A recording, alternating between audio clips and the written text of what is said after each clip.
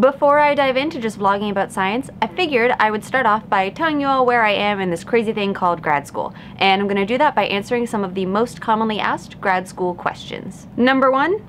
Are you taking classes? I'm not currently taking classes. The way that my PhD program works, I finished all of my class requirements in my first year, and then I did take a couple extra classes in my second year, but I'm now in my third year and I'm done taking classes for the moment, and I want to just focus on doing research and doing science. What is a rotation? Rotations are set up a little differently depending on what school you go to, but here they work as sort of tryouts for labs. So I would go and talk to a professor about their lab, and if both of us seemed like a good fit for me and their research and their lab and stuff, I would then get to try out working in their lab for a full quarter. I tried out 3 different labs, and then I chose the one that I felt I was the best fit in. And so this isn't just scientific, it's also figuring out where you feel like you fit in best in sort of the culture of a lab and the group of people. It's a really nice way, at least in my program, to try and figure out what lab you want to spend the next 5-ish years of your life in without committing to a lab sight unseen. It's kind of like dating a bunch of labs before deciding which one you're gonna marry.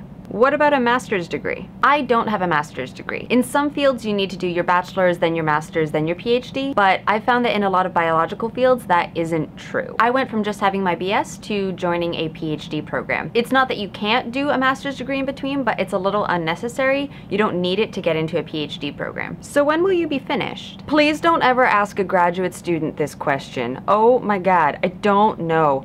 There is no end date. And now it's just whenever I finish. So the average is like 5.5 years in this program, but that means some people are less and some people are a lot longer. I am a planner and I like knowing these kinds of things. I like knowing when the end date of something is, and not having that end date drives me crazy and makes me very anxious. And I know that that is not just restricted to me, that is definitely widespread around the grad school community. You have a project, and how do you know that you're done with it? At some point you go to your committee and you say, I think I'm done, and they either say, yeah, you're done, or no, you're not done.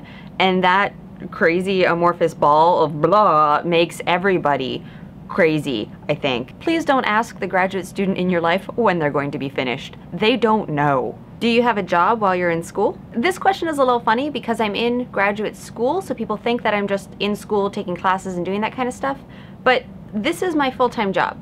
My full-time job is being a graduate student, and in fact the fellowship that I'm on is structured such that I will lose the fellowship money I have if I work more than 8 hours a week at another job, because the point of having the fellowship is that it is supporting me to work full-time on my research. School is my full-time job. For all the times that I complain about the crazy and uncertainty and blah that is graduate school, I do try and step back and remind myself that somebody is paying me to learn. It is my job to learn, it is my job to go to school, it is my job to do science, and I get to do research and somebody is paying me for it, and I definitely appreciate that. I will note here that I am definitely only speaking from my own grad school experience, and that every program, every person, every school is different. Hopefully this has covered some of the bases of where I am now, and what I'm doing, and why graduate school is weird. How do people end videos without like a tagline?